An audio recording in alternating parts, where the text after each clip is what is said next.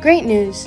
When the final episode of Days of Our Lives on NBC airs on September 9th, the network will air a total of more than 14,000 episodes. It premiered on November 8, 1964, and the Days of Our Lives producers promised that Peacock would air 5 episodes per week.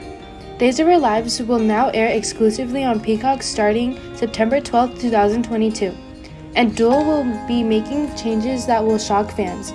The format will remain the same, especially the old and new faces will appear in the near future. The following is a list of the cast that will return at DOOL. First, Lamont Archie and Saul Stowers will return as Eli Grant and Lonnie Price with the twins.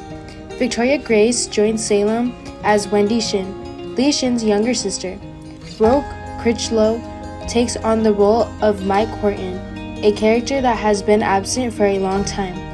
Tanner Stein comes to Salem as Joey Johnson, and Lucas Adams returns as Chip Johnson, both of whom come to Salem for Kayla.